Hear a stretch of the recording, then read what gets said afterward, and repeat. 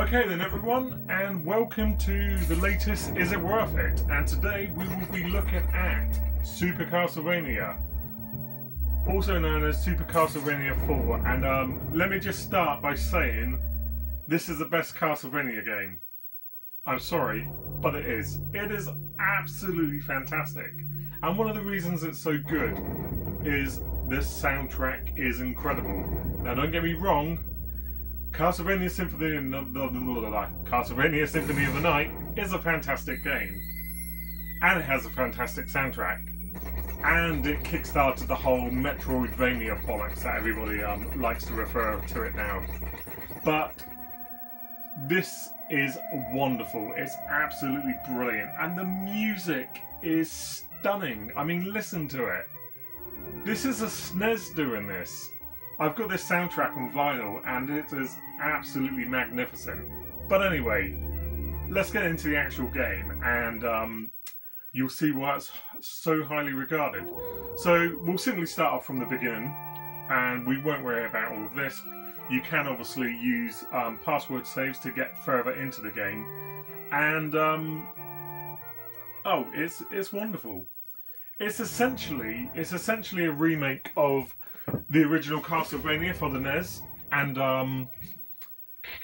it has enhancements to take advantage of the Super Nintendo.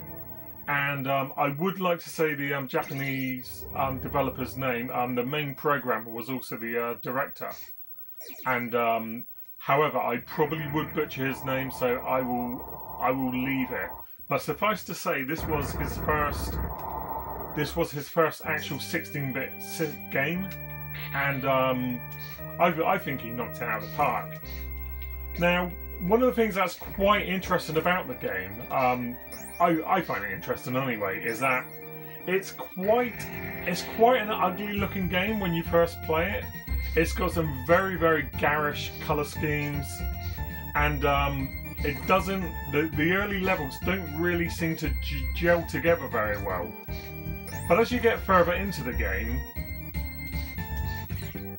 the actual visuals really step up a notch, and you know, I'm not going to turn around and say it's one of the best looking SNES games ever, but it gets very, very impressive, and that's largely due to some of the really cool Mode 7 effects that get pulled off.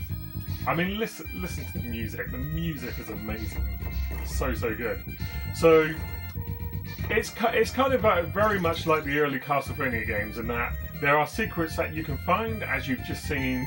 I've found one there, and you just basically get through the level and kill all the monsters along the way, and you will occasionally be faced by sub-bosses or bosses, and you take them down, you get the orb, you move on to the next level, and Bob's your auntie's living lover. You've got the same issues as well, where you take a hit and you'll get knocked backwards. Now, that can kill you if you're not careful, because you can get knocked completely off ledges. One of the cool things you can do here is moonwalk, which I completely messed up, but you can basically walk backwards on some of the levels. So this version of the game, this remake, as it were, introduces things like the ability to swing on, as you can see there, and you can completely manipulate your rope, which is something that you couldn't do in previous games. And it's not a rope, it's clearly a whip. The vampire killer, in fact. And that's all there is to the game in terms of mechanics. It doesn't really bring a lot to the table. But it really doesn't need to, because everything about it is so solid. The controls are sharp and incredibly precise. You never feel like when you make a mess up that it's the game. It's always your fault because you're crap. The visuals, like I said, get massively improved the further you get into the game, and that soundtrack. The soundtrack is phenomenal. You can't hear it here, but it's actually passed over from one speaker to the next, and yeah, it's got great use of stereo throughout. Really weird, bosses there, enemies there. There's some disembodied horse heads, and look, I think we've got a little moth on the screen, so you can have that one for free. Come on, moth, off you go.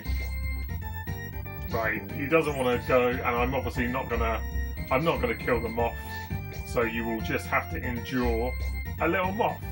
And it kind of works because, you know, Castlevania's got a horror theme, and some people find mosses pretty horrific. So it works out quite nicely. So you've probably seen there that I picked up a special weapon, which was a clock, which freezes time.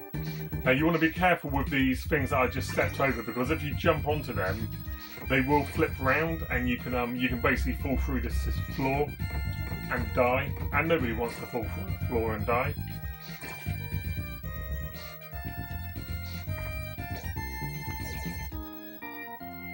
Right, so we'll be coming up to a mid-level boss shortly. Oh, I got that up. Ah, I'm trying to do the moonwalking. Oh, look at that. Skills. I meant to do that. So here's your first little boss. And again, a lot of these are relatively straightforward. So just chuck loads of daggers into them. And with any luck, I'll be able to show you the what happens when you get to the end of a stage. There's a really cool map effect. There we go. Oh, we are at the end of the stage, so look at that. I was thinking that it was the skeleton with the long tongue, but I was mistaken. So, this game, here it is. Absolutely fantastic little map. We did a director's commentary on this once, where because we covered the game in the mag, and basically the director pointed out different stages and what was cool about them, which was pretty good. But again, I want to say that's mode 7 because it seems to have scaling. I'm not too hot on my SNES stuff, so somebody can obviously let me know in the credits if I completely mess it up. Again, really brooding music here. Let's take these. And can you see what I mean about the colour palette? Just feels a bit garish. There's a lot of like weird, sickly purples, and the greens feel off colour. I don't know if that's intentional. I don't think it is. I just think, like I said, I think it's poor use of the SNES's colour palette. But things do improve massively once you get to Dracula's castle. Now these little guys.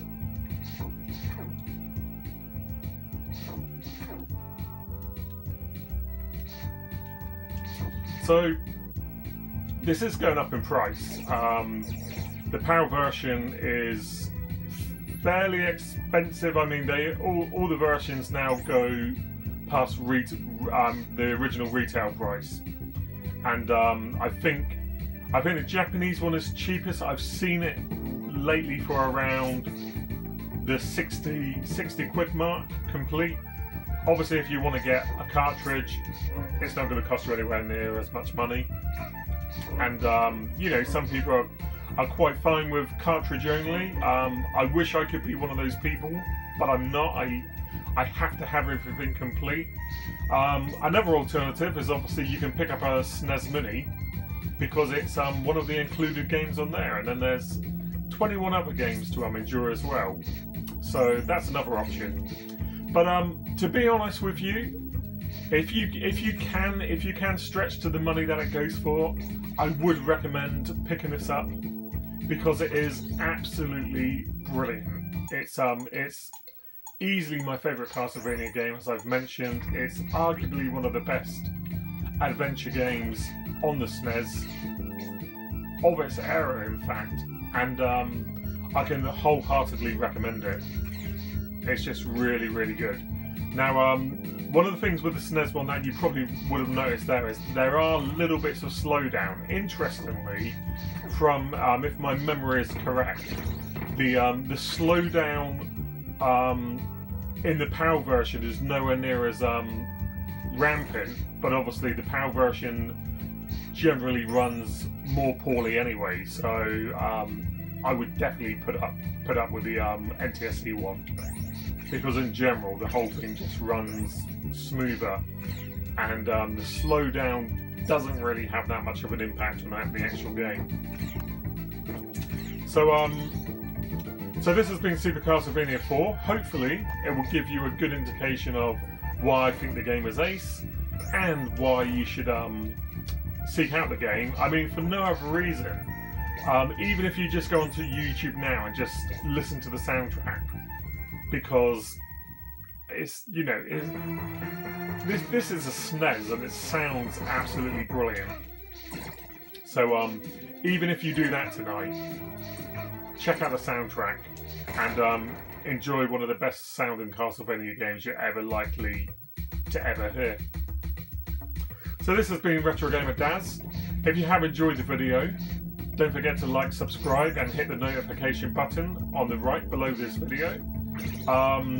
Apologies for the lack of videos. Basically, I got a new PC and I've been really enjoying that, so I might even do some retro PC games on it at a later date. You can see the slowdown there. So that's it from me. This has been RetroGamerDaz. This has been Super Castlevania, and you can decide for yourself if it's worth it, but really, I really think it's something that you need to add to your collection. Take care everyone, and I will see you very, very soon. Bye!